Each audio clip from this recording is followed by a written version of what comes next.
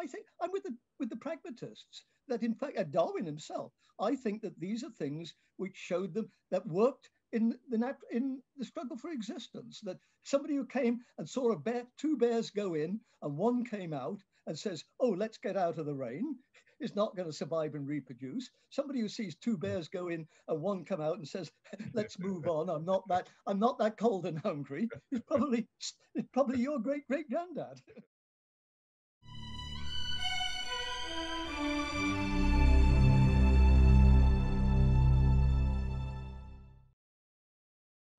Michael, it's great to see you. I have to tell you, I had a wonderful experience reading your new book, the manuscript, The Philosopher Looks at Human Beings from Cambridge University Press.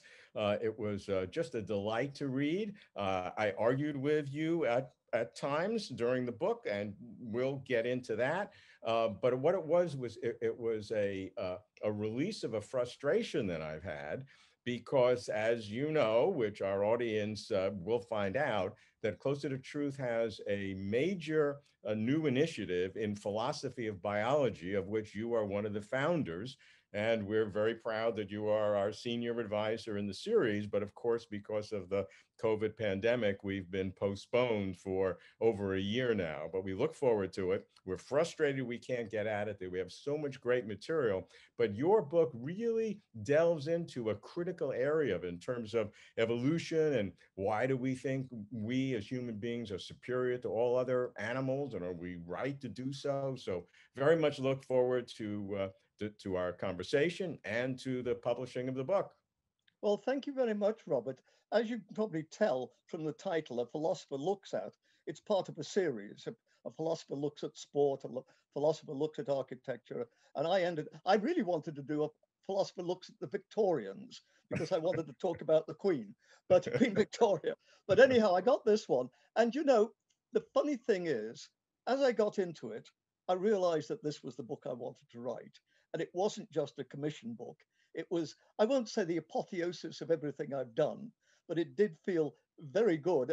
I've just turned 80. I'd like to think I'm not quite at the end of my life, but it was a really nice feeling after 55 years as a professional philosopher to be able to write this book.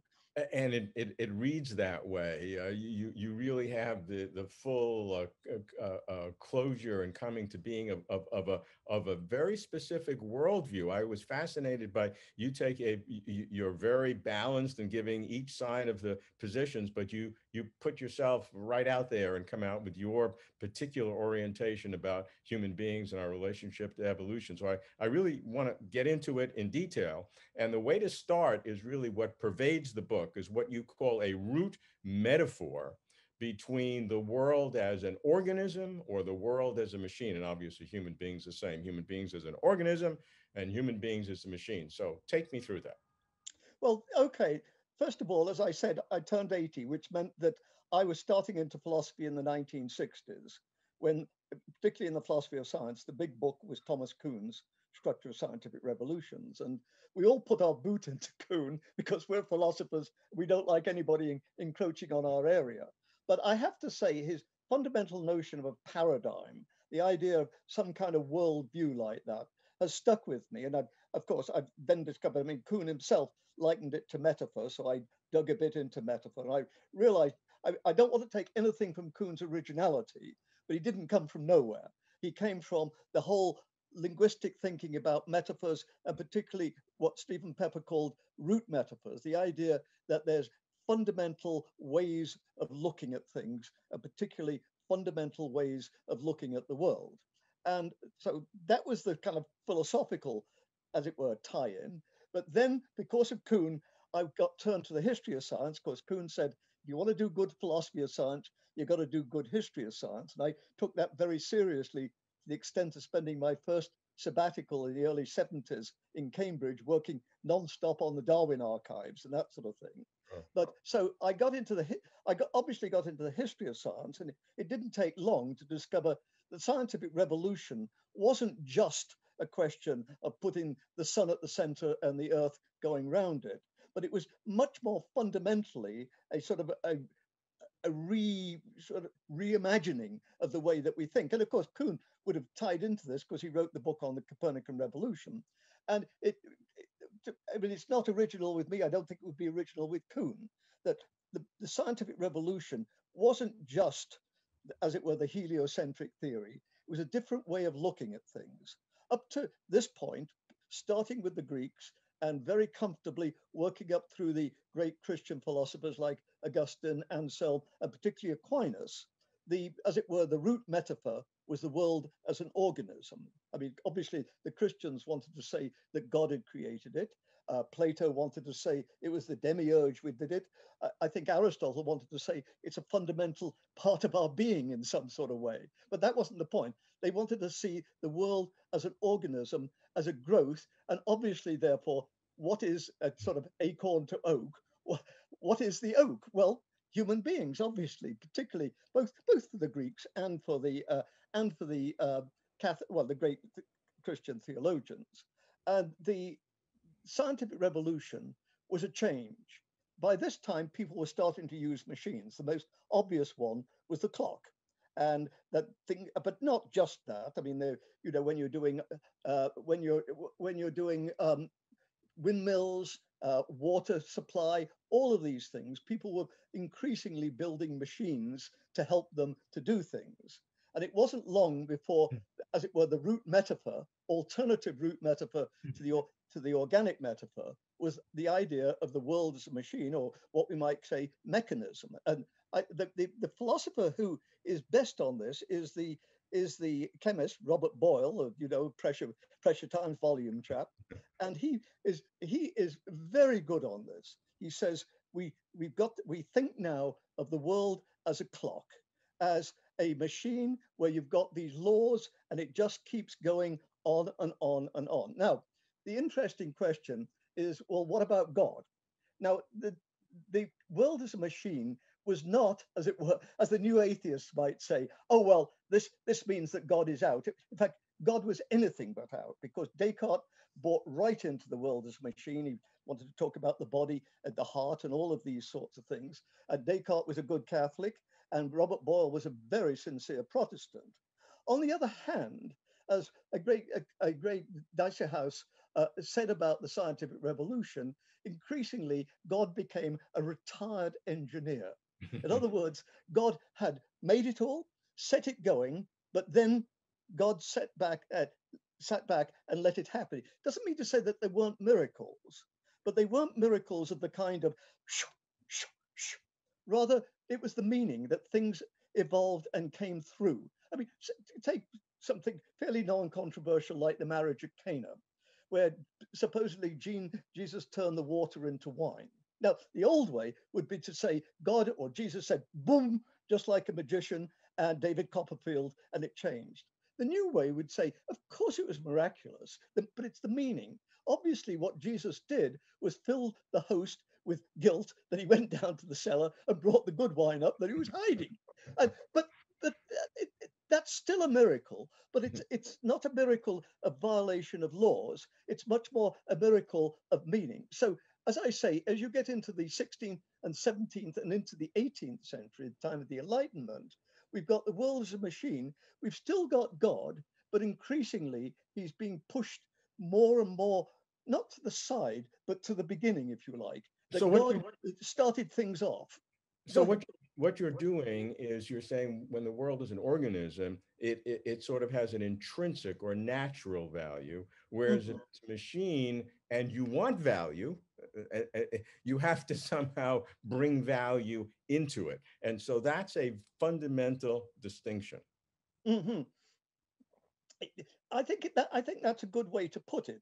But of course, people have always wanted to get more out of it than you put in, and there's no question that certainly up to Darwin, I think people, particularly when they looked at organisms, certainly Descartes, for instance, wanted to have it both ways. They wanted to say, yes, the world is a machine, but this doesn't mean we can't have value, particularly in the increase of things. And obviously, humans are more valuable than others. And I think the person who put his finger on the sort of, what should we say, the irresolvable paradox was Kant. Kant worried himself silly about this. Kant, on the one hand, Kant wanted the world to be a machine. On the other hand, Kant was too damned honest to say, okay, but that means we've got value. And Kant, in the third critique, I mean, he didn't come to an answer. And then, of course, along comes Darwin, who I think shows us how to incorporate human beings within the machine paradigm, if you like, within the machine world picture and world picture metaphor, as it were, where Darwin says, no, you don't need a design. I mean, you might have a designer God, but you don't need a designer God. It's all done through unbroken laws, and that's how we get the hand and the eye and that sort of thing. And I Mm. think that this at this point was crunch time. And I think what happened is certainly I know what happened was a number of people, particularly in Germany, the so-called romantics, people like Goethe and Schelling and others like that, said, no, there's too much tension here. We obviously humans are superior. There's, that's a given. Anybody who thinks, as I say in my book, anybody who thinks that humans are at the same level as warthogs, you know, just they're not being serious. You might, as I do, rather like warthogs, but they're not equal to humans. I mean, they're equal to my late headmaster, but that's a personal view. But anyhow, what I wanted to say is no. So obviously, the world is a machine, as you just pointed out, can have ultimately have no value. Clearly, humans are of greater value than anything else. So, ergo, the world as a machine isn't adequate. So, what's the alternative? Go back to the world as an organism. Maybe we kicked it out too quickly. And so, my book is very much a question of here we are today, and we've got these tensions because the world as an organism had a long life after this, not only Spencer, but we've got people like Henri Bergson, and I think most famously is A.N. Whitehead. Whitehead is quite clear that he's an organicist. He goes back to the philosopher, the contemporary of Goethe, philosopher Schelling, who was all important in this. And so what you've got then, on the one hand, is you've got the organicists like Whitehead, and in the and there were scientists. I think Sewell Wright was certainly influenced by these sorts of things and these sorts of ideas. And then on the other hand, you've got the world as a machine types, which are most scientists, and the people I want to pick out are Watson and Crick. A less ethereal pair of human beings, it's impossible to meet. I mean, what is the double helix? The double helix is a machine for replication and for getting organisms, organized and working. And of course, the analogy I want to draw is with the Enigma Enigma machine, which at the beginning of the Second World War was used by the Germans to transmit codes that we couldn't follow. But fortunately, the Poles and the Brits were able to break it down. But how did they do it? By treating the machine as a machine, taking it to bits and putting it together again. And that, of course, is exactly what Watson and Crick did. They took it all to bits, they looked at the individual molecules, and then they said, put it back together, see how it works. There's no question that treating the world as a mechanism as opposed to an organism has enabled the scientific revolution. A reductionist approach works because you get down to DNA, and certainly in particle physics, this is the core. This is the core of the scientific method. The question, though, today is as we look to the totality of what human beings are, and whether it's consciousness or our position in the world, is that sufficient? We needed to go through that phase, but is there some residue in an organistic approach to the world? And so you've staked your position as a mechanist, which I appreciate, and you did it very well. But I'm going to try to defend the organicist position so you and I can have a dialogue. Hey, I have to interrupt and tell you one thing. Thomas Kuhn, I'm not is no spelled exactly the same, is not related. But when I was at MIT, I in the business school and in the brain science department as a research associate in 1980, I audited his course, and afterwards I went up to him and I said, "Where are your grandparents from?" And it turns out we both had a grandmother from Romania. So maybe going back several generations, we are related, but not that we knew of. Okay, so you define the difference as the machine metaphor, you say, and this is your view, strips out the value as an intrinsic value, whereas the organist metaphor, the value is impregnated. It's part of the way it works. And so your task, if you want to bring value back, and that's an open question because you feel that you should, it's not clear to me, and I think that's one of the deficits of the mechanist position, that you have to you feel a need to put value in, and therefore you try to find it. Yeah.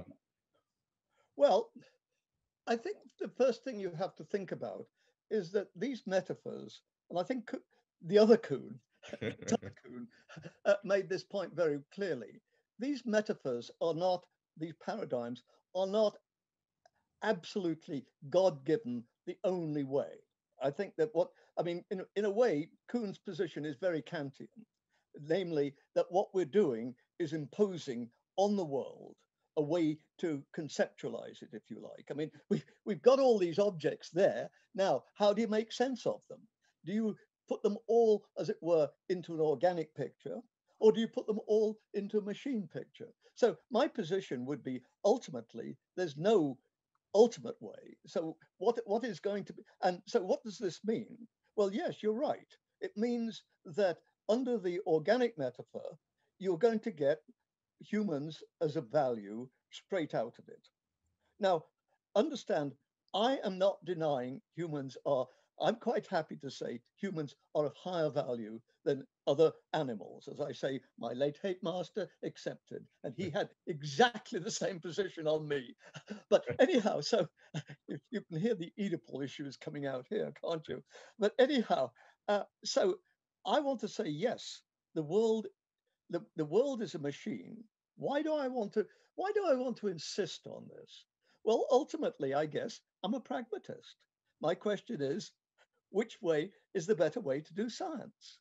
And all I can say is in the 1930s and 40s, you organicists were sitting around having late night bull sessions all about the meaning of things and how things, organicism, and there were people like Waddington, as I say, Whitehead and the neo-Whiteheadians and all of these people. And you were having great, great evening sessions until 2 in the morning and that sort of thing. Meanwhile, you've got these, as I say, the most least ethereal human beings in the world, possibly Watson and Crick, whose only thoughts were on pints in the pub and and girls, and yet they were making the biggest breakthrough in the history. Sorry, the phone at the back.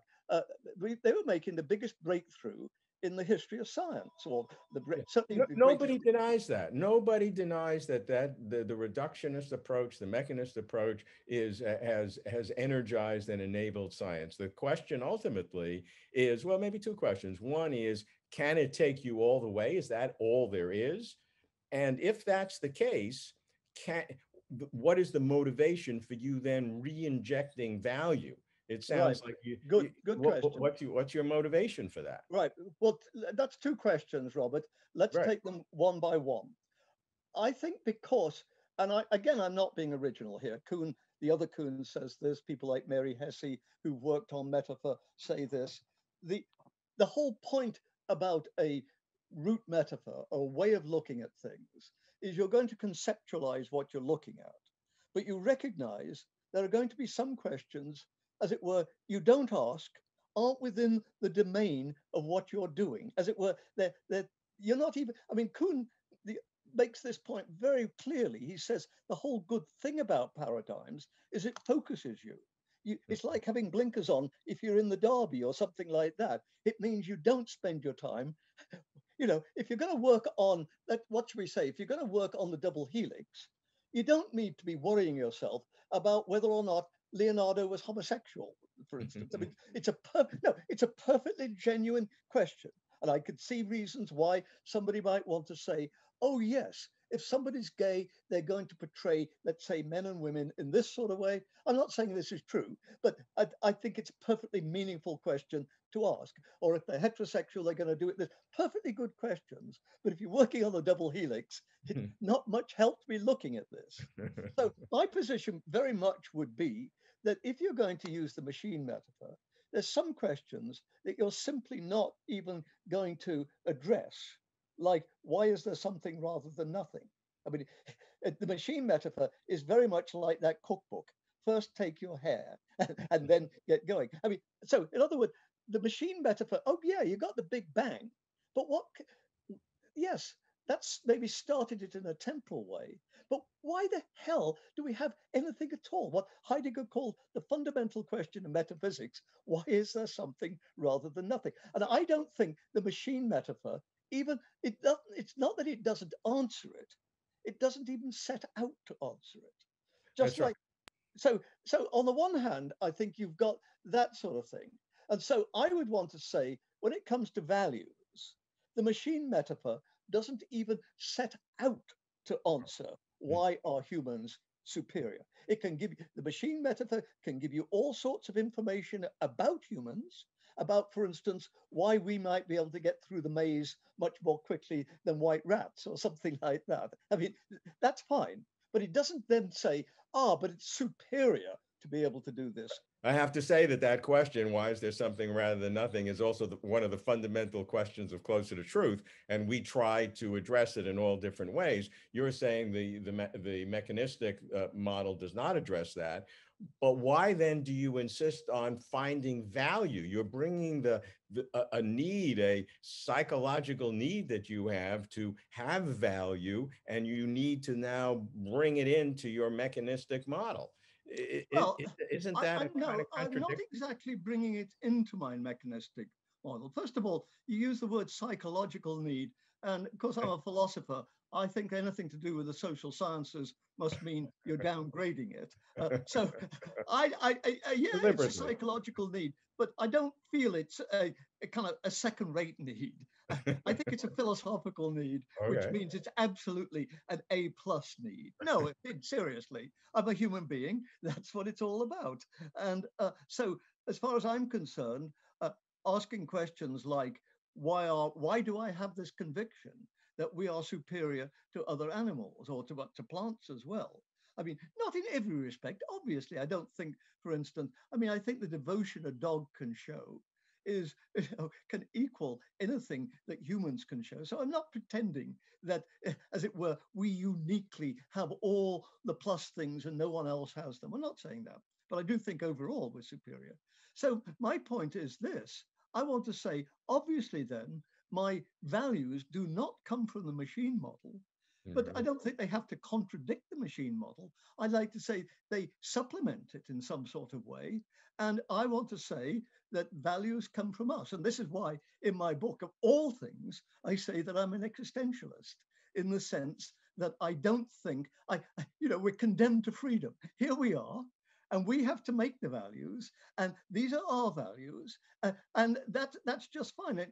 Obviously, my value system puts humans above it. If anybody wants to disagree, well, they can disagree. Okay, But so then as a mechanist, you're saying that your position is as a mechanist, but you feel this philosophical need, not a social science need, but a philosophical need to then bring value in, so that your worldview is not limited to mechanism. Mechanism does not exhaust reality. There is residue that you have to explain. Is that right?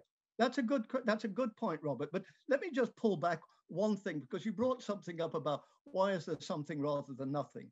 I'm very much I'm not an atheist. I call myself an agnostic, but I mean, by my wife's an agnostic, which means she doesn't care. No, that's fine. I mean, Yeah. a lot of people just aren't Passionate, interested. passionate agnosticism. That's what Right, I. but I obviously I'm very passionate about this. But I take my guide from the geneticist J.B.S. Haldane, who said not only is the world queerer than I think it is, it's queerer than I could think it is. Yeah, And that's a that's where wonderful. that's not a philosophy of despair.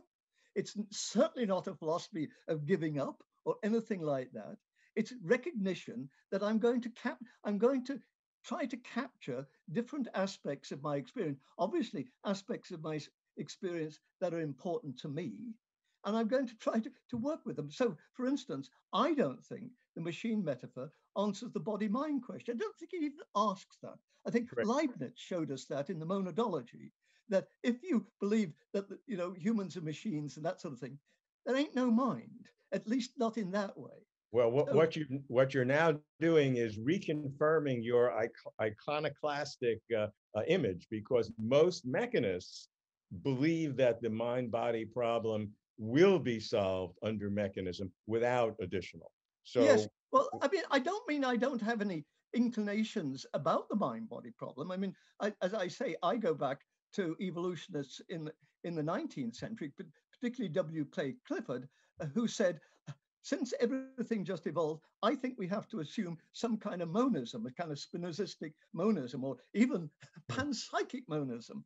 And I think like a lot of philosophers, I think these days, I'm very much drawn to that. So when people say, oh, well, you're just a materialist, I say, well, yes, but my materialism is monistic materialism.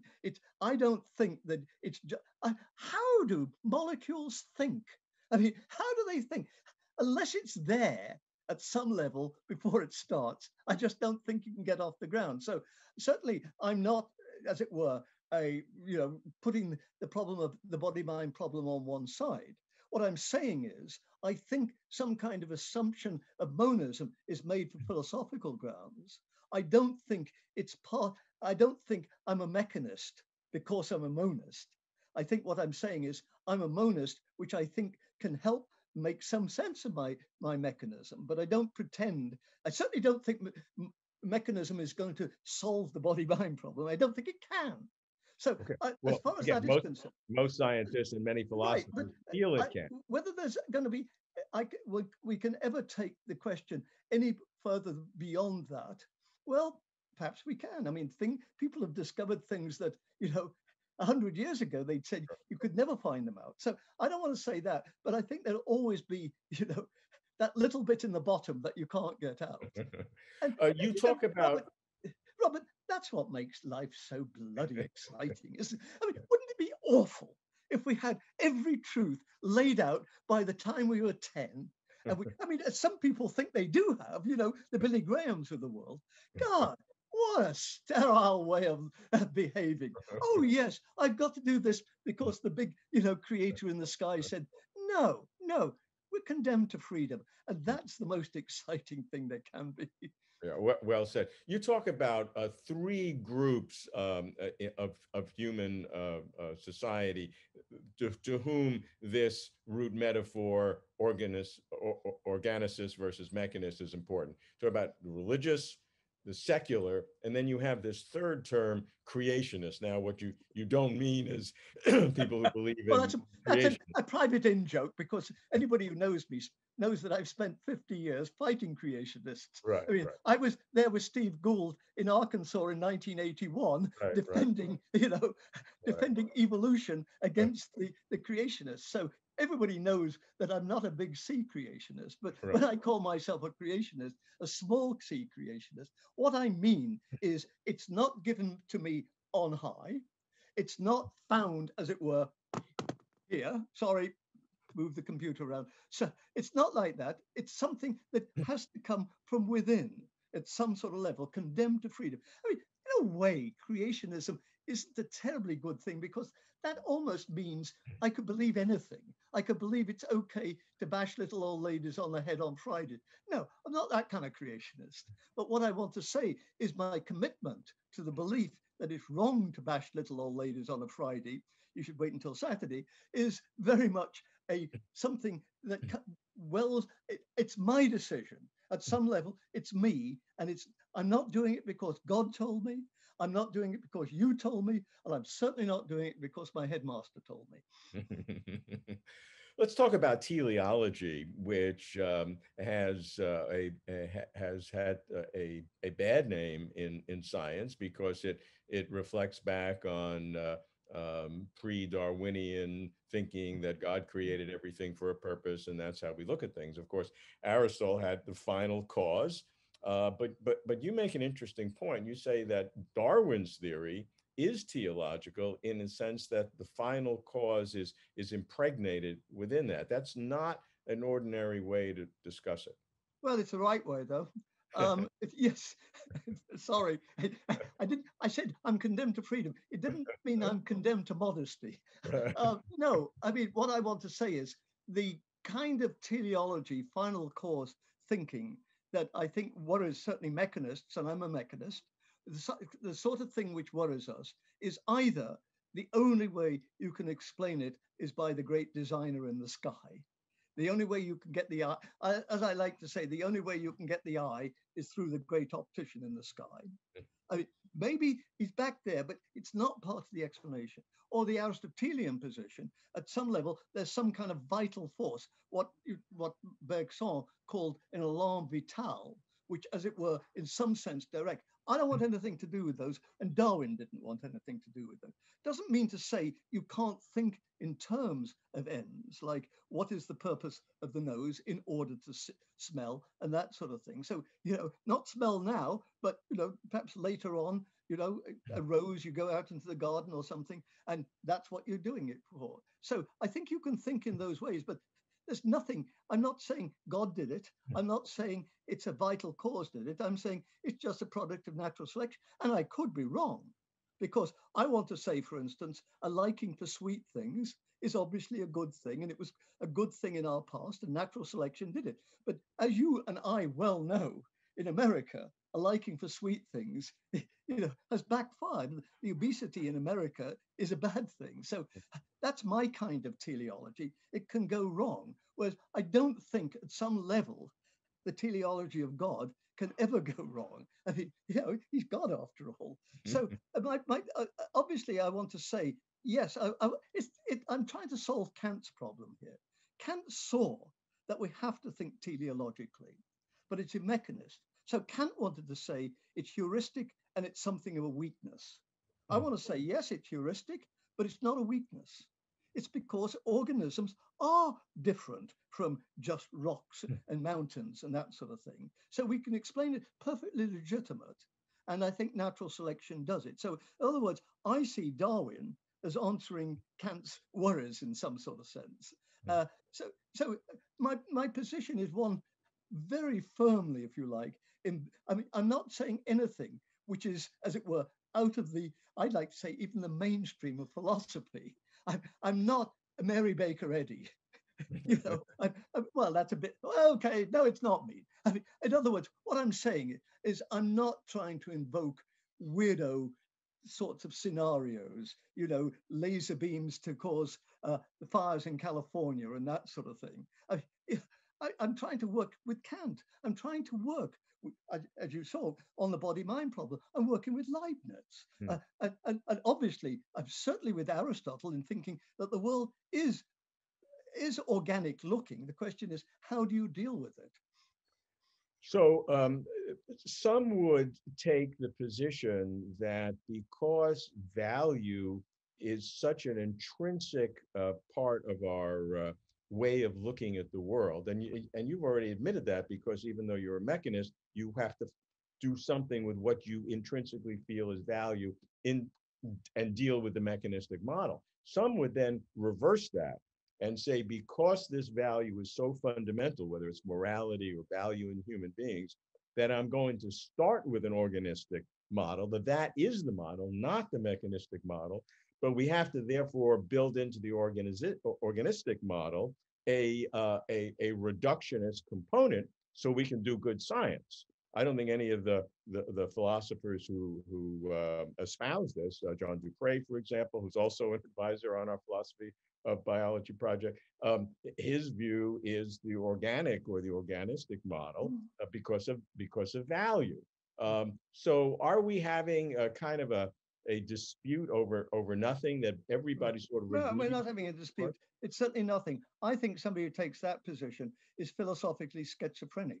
They are running with the hare and hunting with the hounds. I mean, they're saying, oh, yes, I'm an organicist. Oh, it won't work. No, I'm a mechanist. Well, okay, you can do this, but it's like in personal relationships. Make up your bloody mind, fellow. Do you want to go with the blonde or the brunette? Does she want to go with you, or does she want to go with Robert Kuhn? Bad mistake, but it's her decision, not mine.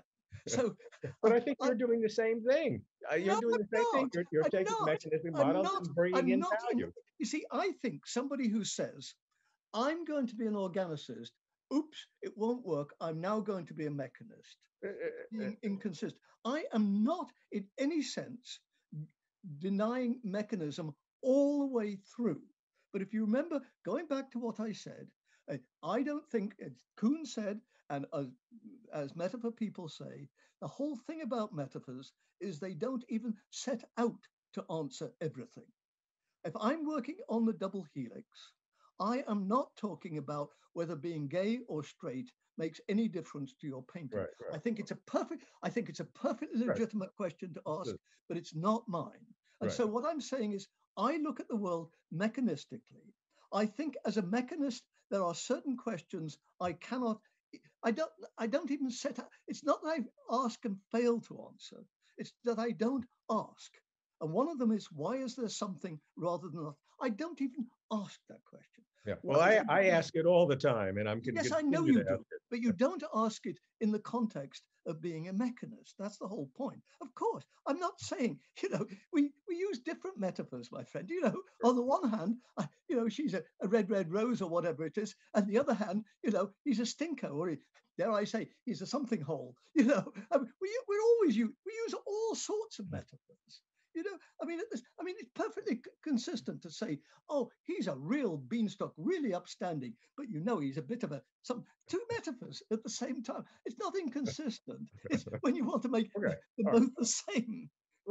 Let's go further to another group of very smart kinds of people who are not arguing between the metaphors, but are arguing for the Darwinian or neo-Darwinian thinking. Is that sufficient to explain the reality that we find? And two examples that you have in the book, and you deal with them, I think, honestly, even though you disagree with them, are Stephen Jay Gould's organisms as a whole, holism, his the punctuated equilibrium model, which is a different model of evolution uh, that that focuses rather than on individual characteristics, looks at organisms as a whole. I'm going to give you both.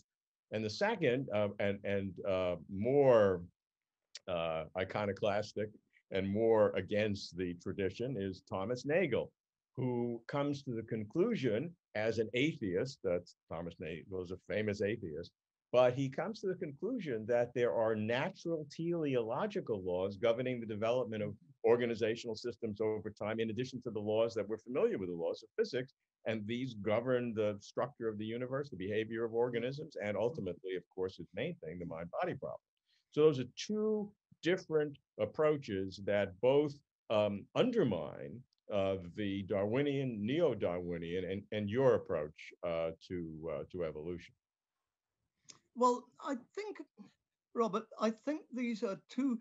I'm glad you brought them up because I think they're two different kind of attacks on Darwinism. Yes, As different. I see Steve Gould, basically what he's making is a scientific critique. He's saying there are fundamental aspects of the world, homologies, the isomorphisms between organisms, which at some level are absolutely fundamental. And Darwinian natural selection, evolutionary theory, it may mention them, it just doesn't tackle them adequately.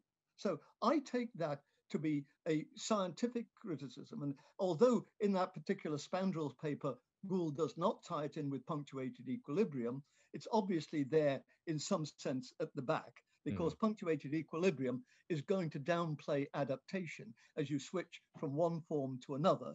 And of course, what Gould is doing in the Spandrell's paper is attacking adaptationism. So as I say, I see this at some level a fairly fundamental scientific attack. I'm not saying Gould didn't have, philosophical issues, motivating him, but I think Gould himself would say those articles are intended to be science.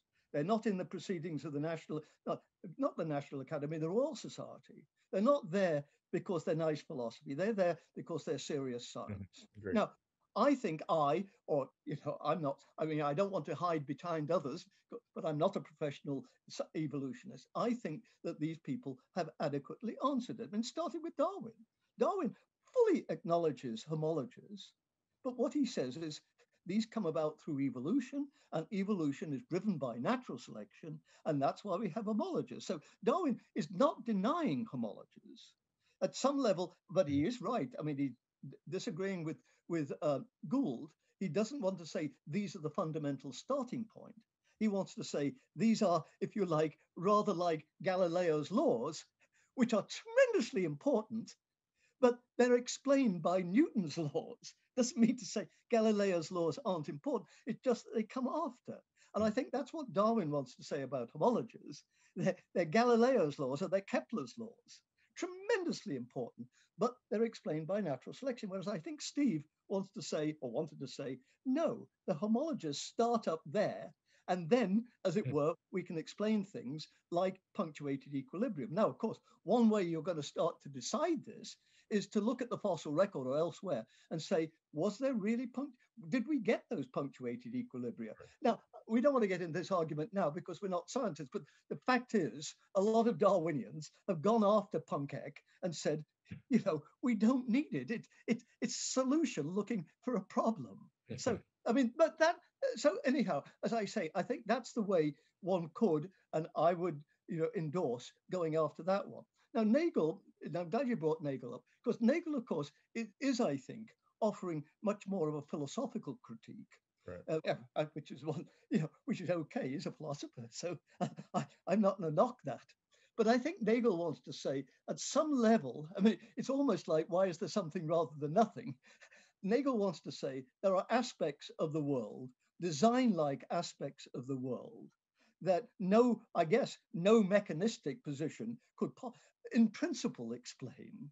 And since Darwinism is mechanistic, Darwinism not only can't explain it, but at some level, almost in principle can't explain it. Of course, now don't forget, this got Nagel tying himself in knots, because Nagel then became very pally or very enthusiastic about intelligent design theory, which of course puts God doing it all. And Nagel says he's an atheist. Well, I think I'm allowed as a philosopher to say, hang on a minute, mate, you are pushing or praising intelligent design theory, which starts with God, and then you turn around and tell me you're an atheist. Now, this is running with the hare and hunting with the hounds. I think, to be fair to Tom, Why be fair to Tom? He's not fair to anybody else. Go on, sorry.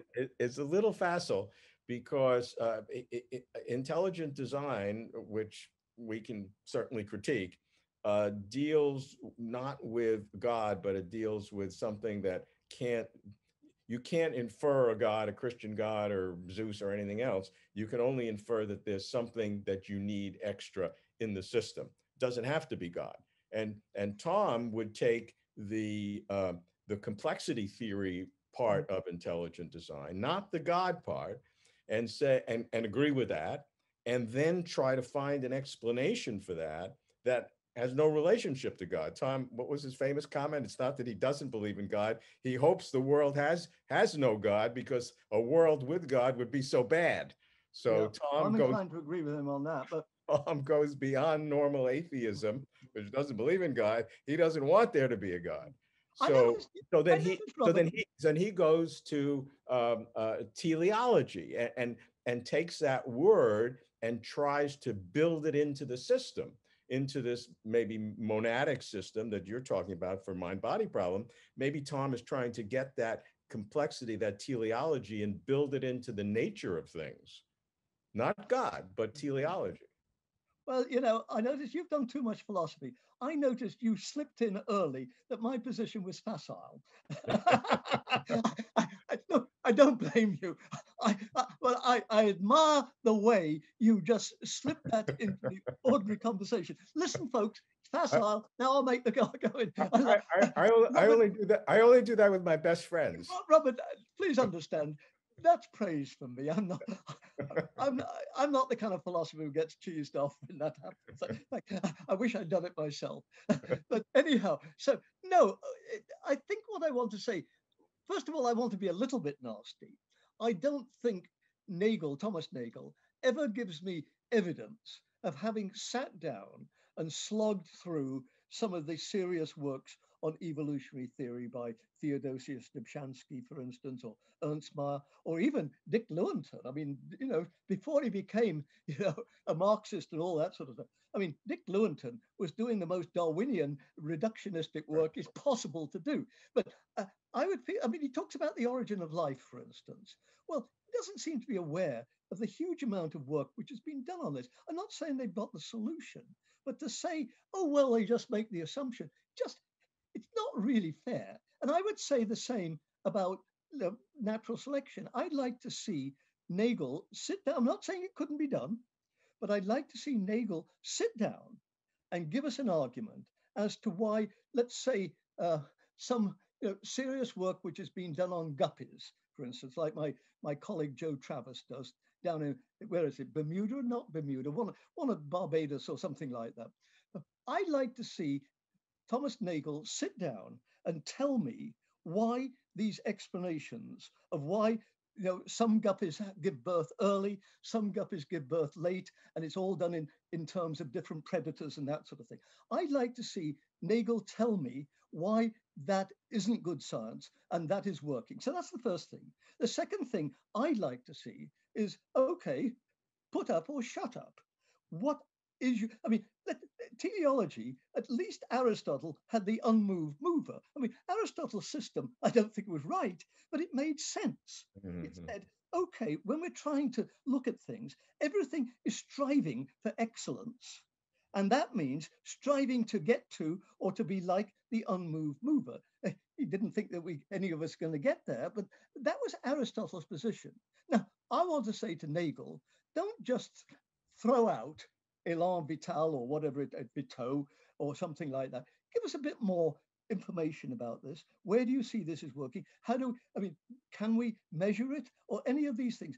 When he starts to do this, I'll take Thomas Nagel a hell of a lot more seriously than I do. And apart from the fact he calls us all materialists, and I said, I think a lot of Darwinians are monists. So I don't think we're materialists. Well, Nagel's, of course, final frontier is consciousness. This is what he started with, and is the ultimate backstop for his anti-Darwinian approach. Yeah, but And here you actually agree. You both agree that there is no traditional God, and you both agree that you need something more than a materialist and I position. think we're both. I mean, I've read Nagel, and he's a bit, he's a bit hesitant. But it seems to me Nagel is closest to being a monist of any of the position. I'm not saying he's an orthodox monist or anything like that, but he's certainly not. He's certainly not a materialist like Dan Dennett, for instance. Sure. He's certainly not. What is it that's that kind of materialism like Jack Smart? He's certainly not an emergentist in that sort of way. Put the molecules and that. I mean, so I think my feeling is if he were to commit himself, if St. Peter said, give me an answer or you're not coming in, I suspect he'd be a monist. Yeah. So I So, don't so think on this, you agree, whether it's panpsychism yeah. or some sort of a mind independent reality, that's a significant. I mean, that's the ultimate test. Are you a materialist? Is that Yes, one but I'd question? like to see. What I want to see now is Nagel, whether he's a monist or whatever he wants to call himself. I want to see how he's going to cash this out and get those forces or something like that. I want to say, I think that clearly that there's more to the world than just molecules because you and I are thinking beings. That's all there is to it. And more than that, I think my dogs are thinking beings. Of course, they're not human beings, but to say that dogs, dogs can clearly feel guilt, for instance, anybody who thinks that they haven't come into the house and you know the dog's pooed somewhere, I mean, you know that. So, And the question is that guilt just some combination of recurrent circuitry between the brain hemispheres and well, some memories? but then, Can you you know, encode it when, all in that? yeah, but when you come home, having had a nice time with the secretary, and your wife says to you, was it a good conference, dear? You say, no, it's pretty boring. Okay, the guilt is just circuit, whatever it is. All right. I'll give you facile. I'll give you facile, mate. All right. What we're going to do now, we don't have a lot of time left, but I have so many things I want to talk to. I'm just going to list a number of topics that you have in the book. A Philosopher Looks at Human Beings, a fantastic book, Michael. In all seriousness, I recommend it to everyone to get it. It's a great read. It's an easy read for some hard and very profound ideas. So recommend it to everybody to go out and buy it. But you have a lot of ideas in the book that we're not going to get in detail. So I'm going to list them, and I want one or two sentences about each one. I'm just going to, these are going to be random thoughts. So get ready. First one is you talk about panentheism, which is a philosophical system where there is a God that is like pantheism, where God is just the reality, but God is beyond that, that God is embedded in reality, but beyond that. And you were less critical than I thought you might have been. Well, I mean, obviously, if I'm a monist or panpsychic monist, then I'm a lot closer to panentheist than Dan Dennett would be. I mean, Well, that's not, that's not to put Dennett down. Happy to do so, but that's not a high. That's not a there's high plenty of other hurdle. grounds to do that.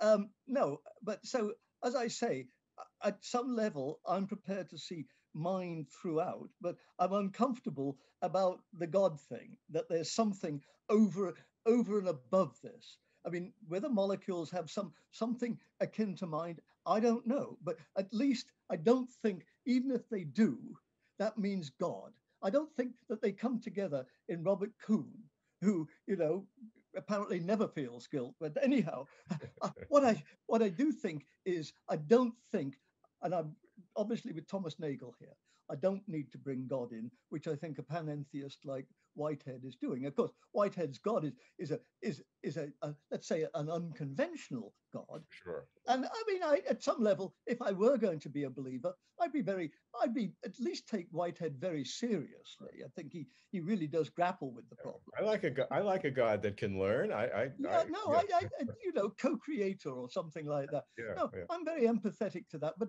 I don't think you need it. Okay, let's go on to another race. You make the point that other people do as well, that a genetic analysis will show that race is a concept that really shouldn't exist. Well, first of all, the main thing I want to say is we don't have different subspecies. It's Mm. pretty clear. I mean, I'm not, I'm using other people's findings that you have different subspecies of chimpanzee, for instance. And I think it's clear that Homo sapiens did have different subspecies, Neanderthals and Denisovans. So, I mean, that I'm not against that. But what we know is that humans went through a pretty tight bottleneck. What they talk about 15K individuals altogether. Mm. So you're not going to get the variation. Of course, people like Lewontin pointed this out. I mean, everybody points this. The amount of variation you've got is certainly less than 10%. So biologically, there's no cause for talk about race. Obviously, humans are different. Some of us are darker than others, but we know why that is because of, quick individuals. I mean, some of us are lactose tolerant and some are lactose intolerant. Pretty clear that this is not more than 10,000 years ago, but it makes a hell of a lot of difference if you're faced with a nice milky cup of Ovaltine, whether you can drink it or not. So, Okay, let's go on. so as Intelligence. far as I'm concerned, I mean, I don't think the notion of race is a logically impossible one. I just don't think it's true. intelligence. You talk about pre-existing models in the mind, Kantian categories. Charles Peirce, habits, his term, which you like. Chomsky's deep linguistic structure and universal grammar. What does your mechanistic model say about aspects of the mind that have these chunks, as it were? Yeah. Well, of course, you talk about intelligence. Don't forget, I'm starting with the fact that philosophers are more intelligent than anybody. As I say at the beginning of the That- book, That's why brightest people that's on why I'm talking campus. to you. I'm not talking to anybody else. No, seriously. No, what I want to say, and it's very, I mean, it's Kantian, it's Peirce, it's James. I want to say clearly we structure our experiences. We think, I mean, Hume pointed this out. We think in terms of cause and effect. We think, I mean, if I come in and I see somebody dead on the floor, you know, I'm watching one of my police procedurals, like, you know, Line of Duty.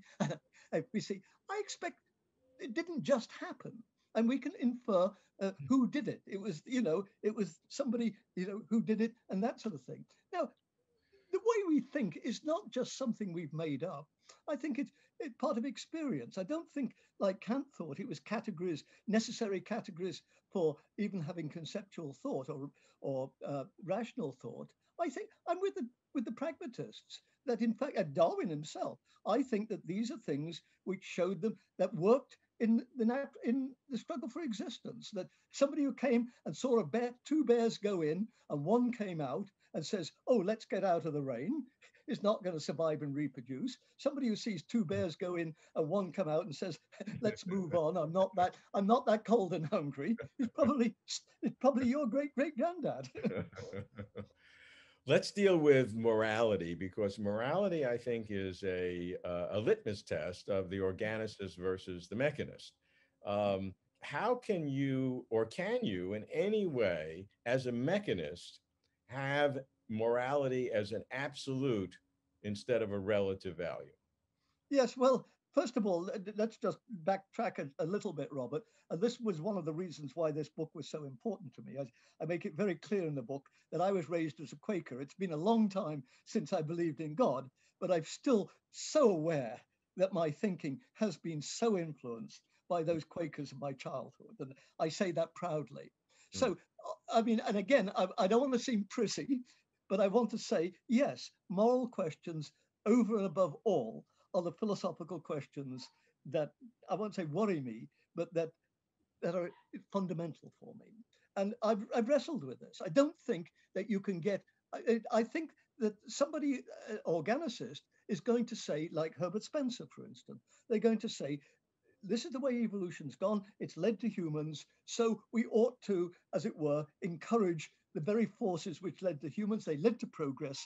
And so what we ought to do is, I mean, Ed Wilson says this, we ought to do things to help humans. So for instance, we ought to preserve the rainforests. I mean, you know, Ed's not into eugenics, but he wants to say humans are superior. They're threatened by pollution, by global warming. Therefore, morally, we ought to do this. So I respect that, but as I say, I don't see values out there in that sort of way. So as I say, I see values within. But then where do I go from here? I say, well, we've evolved in a certain way. It's made us what we are. I think that we we know that because of what we are doing, what natural gives us a sense of well-being. I don't just mean happiness, you know, like having a few beers with your mates. I've got no objection to that, but I mean the kind of, you know, sense of well-being, and you know what I mean. It's like when you've done one of your programs and sometimes you say, geez, I thought that was going to work, but you know, never came off. And then another time you're going to go and you're going to say, gosh, I didn't really expect that, but boy, I'm proud of that. I know now why I'm doing it. Now, I don't think there's anything hard. I mean, that's it. I mean, I don't think there's anything more than that.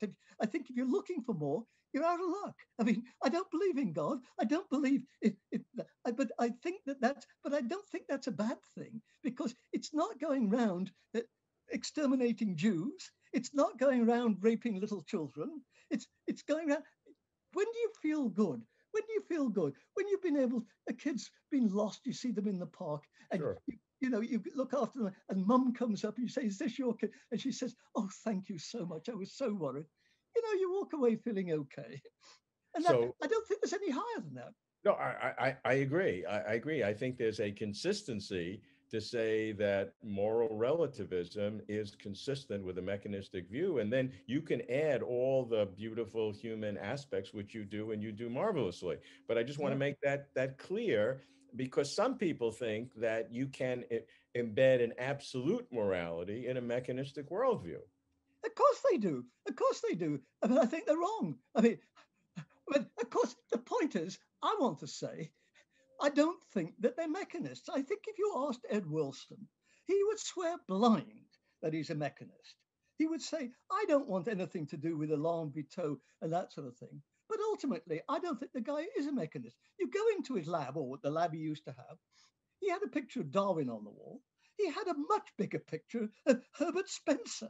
And I remember saying to him, Ed, what's this? Great man, Mike, great man. Mark you, I will say the biggest picture was of Ed Wilson getting the Medal of Science from Jimmy Carter. That was the biggest one on the wall.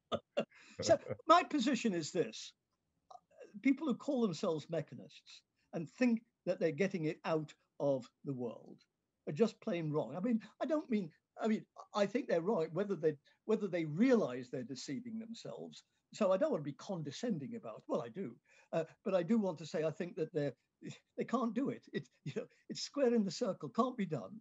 That Mm. if you're a mechanist, then there's no values in it, and what you've got to do then is, if you believe in values, as I do, then where do they come from? They come from within.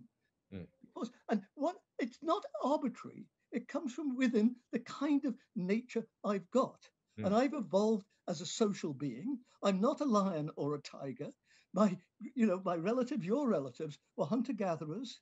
And the way that they succeeded was not by being bigger and stronger, was by getting on with each other, working with each other. And so that's my nature. And there's nothing higher than that. If you say, oh, yes, but that's not good enough, all I can say is Too bad. that's the very point the existentialists are making. Mm. There's nothing beyond this, friend. What does Camus say? Life is absurd. Of course, it's not absurd, but we know what he means. What he means is, if you're looking for some ultimate ontological, theological, whatever Right. it is, Right. not only are you out of luck, you're looking for the black hat which never was there. How about this quote? Morality is an illusion put in place by our genes to make us good cooperators and therefore a better Boy, fit. that's a pretty good statement. I wonder, did you get that out of the Oxford Dictionary quotation? No. Well, obviously, what Ed and I were saying at that point was, by illusion, we mean metaethics is an illusion. What we mean is that if you do something good and you say, oh no, I did it not because I thought it was good, because God said it was good and God expects me to obey him, or because it's like the Platonic forms, it exists Mm. Right. independently of us. I say that's an illusion. That's an illusion. But that's meta ethics. I'm not talking about what we philosophers call substantive ethics, like love little, be kind to little children, and don't beat little old ladies on the head on Fridays. That's substantive ethics. I don't think that's illusory. Look, my last question has to do with, it's sort of a side issue, but there have been two forces or two intellectual ideas in the world that are that seek to degrade what we perceive as reality. And one, and you're familiar, I know with the first for sure, Alvin Plantinga's evolutionary argument against naturalism, which he embeds sort of a self-contradictory.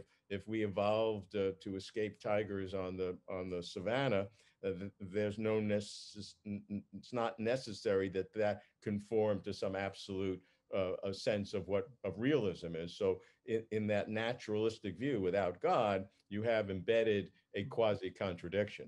Second, more recently, Donald Hoffman, a scientist, a brain scientist, a cognitive scientist who we've had on our chats, has an evolutionary argument against reality, in which, to be very, to summarize very briefly, is that evolution can hide the truth because what we see is a user interface, and we really don't know what's the machine code beyond that.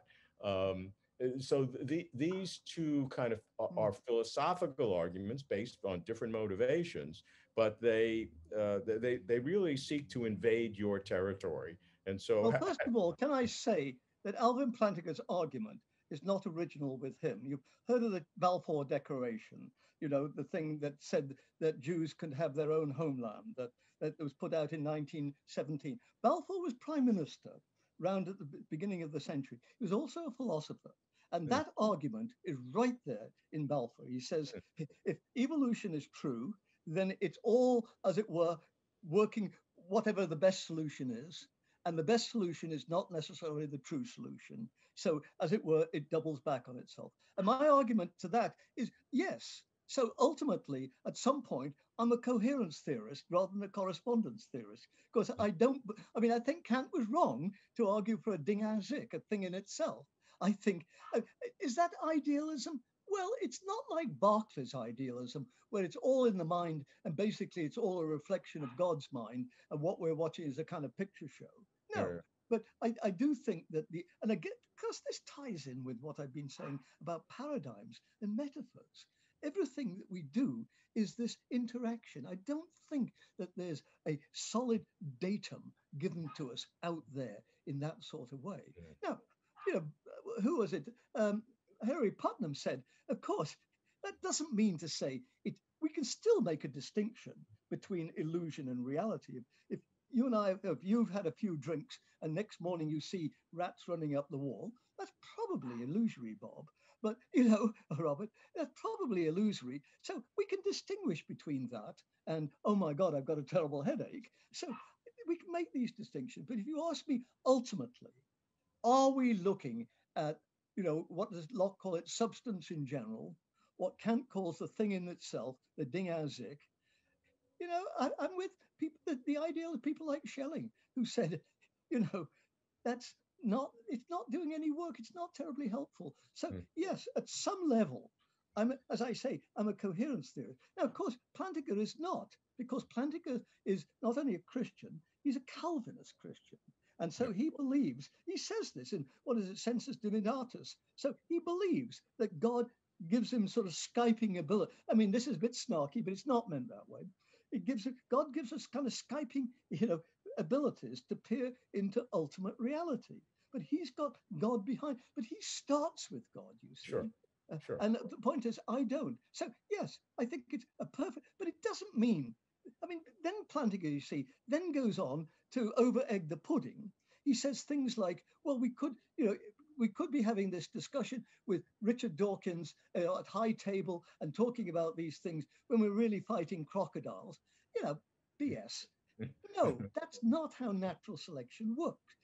Of course, I'm quite prepared to say it makes us, I mean, maybe there's a very good reason why when you meet a girl or boy, you know, how you fall in love and how you fantasize about how perfect they are. Of course, a year or two later, when dirty diapers have got to be changed, you realize that wasn't quite, but okay. But I'm quite prepared to say that evolution fills us. Why does it do that? Because if we went into every relationship like a philosopher, as it were, none of us would ever get married. So you know, I think you've got to take, if you want to say people are being deceived, and I'm prepared to say that I've certainly been deceived in a lot of my early relationships, then I want a reason why. And saying that Richard Dawkins could be thinking he's arguing at the high table when he's really fighting crocodiles, I want a reason why. And there isn't one. You know, there isn't one. So this is the trouble with philosophers, is they start with an idea and they think that making up one of these imaginary pictures, philosophers today, analytic philosophers, are terrific at this sort of. Remember, think you're in the lavatory and you're sitting down there and suddenly you hear a sound from outside and you see a green Volkswagen being, you know, come on. Okay, the trolley problem. The trolley problem. Oh my God. I mean, Nobody has ever been on a thing with a fat bloke next to them, looking at a trolley going down it. But oh my God, the number of people who've got tenure on that one. So I want to say, yeah, it's fun, but at some level, it's not really grown up. Michael, A Philosopher Looks at Human Beings is a terrific book. I recommend it to everyone. I enjoyed it myself. Very thoughtful, very probative, a very honest book, and people will look for areas of agreement and disagreement, which is terrific. It's great seeing you again. I look forward to working together on a Well, philosophy of I biology. want to end with this reflection. I think it was a friend of David Hume who said he tried doing philosophy, but humor kept breaking in. I want to say, being a philosopher doesn't mean that you've just swallowed a lemon. Being a philosopher can be huge amount of fun. I wouldn't have done it for 60 years if it was just tedious scheming and God knows taking calculus exams. Philosophy, yeah, it's meaningful and Well, it can we're be going to be huge doing fun. this. We're going to be doing this for another 60 years, you and I. So great, great to see you, and more to come. Okay, thanks a lot. Thank you for watching. If you like this video, please like and comment below. You can support Closer to Truth by subscribing.